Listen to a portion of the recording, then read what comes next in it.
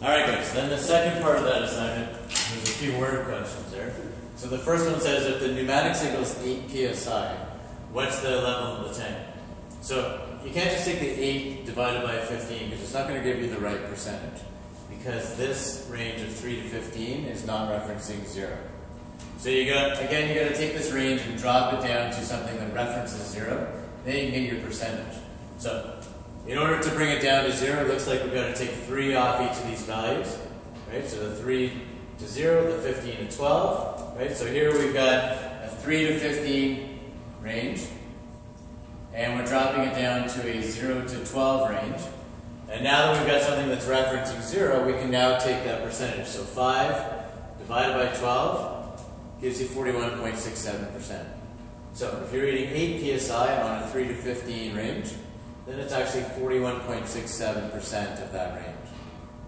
Okay, next one. If we got 13 psi out of 15, and you can't take the 13 divided by 15 again because it's not referencing 0. So we're going to go from the 3 to 15 range, and we're going to drop that whole range down to a 0 to 12. That way, once it's referencing 0, we can take the percentage. So again, 3 comes off everything, 15 goes down to 12, 3 goes down to 0. The 13 you were reading, drop it down to 10, and now take 10 divided by the high end of the range to give you 83.33% of the range. So 13 psi is 83.33% on a 3 to 15 range.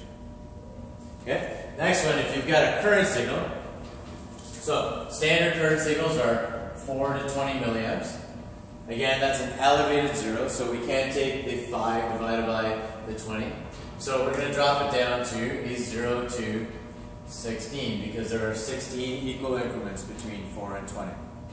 Okay? 4 minus the 4 gives you 0. 20 minus the 4 gives us 16, so now we're 0 to 16.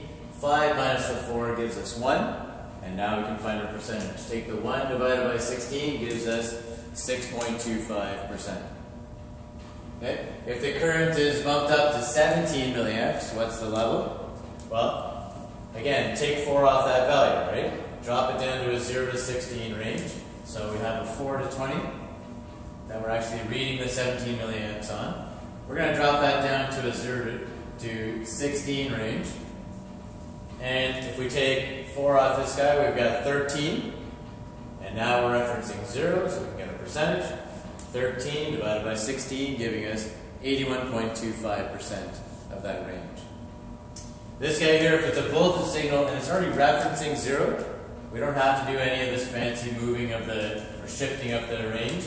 It's already referencing 0, so now we can take the 1.5 divided by the 5, and that gives you 30%.